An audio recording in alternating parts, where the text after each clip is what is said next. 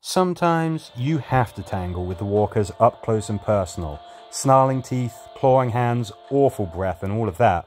But if you can take them out with a nice clean shot from a distance, that's got to be a good call, right? Just like that. Well done, Andrea. Take that, you filthy zombie.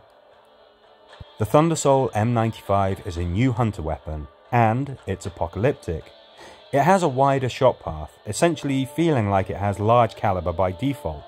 This rifle is also very keen to only ever reduce your problems and not add to them. To that end, the standard and charge attacks never increase the threat counter. It's that apocalyptic trait that really makes the Thundersoul stand out though. The chance of landing ineffectual body shots is decreased, and the greater the target's level is than that of your survivors, the greater the reduction. For every 5 levels the walker has on your hunter, the chance to land body shots is decreased by 3%, up to a maximum total of 20%.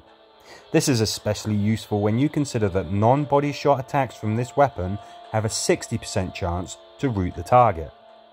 That percentage chance is influenced by luck, so it's handy that the weapon has an inbuilt gold luck trait.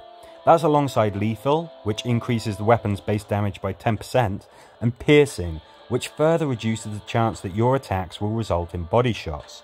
The charge attack, Soul Power, is a guaranteed critical hit, with a guaranteed chance of rooting the target.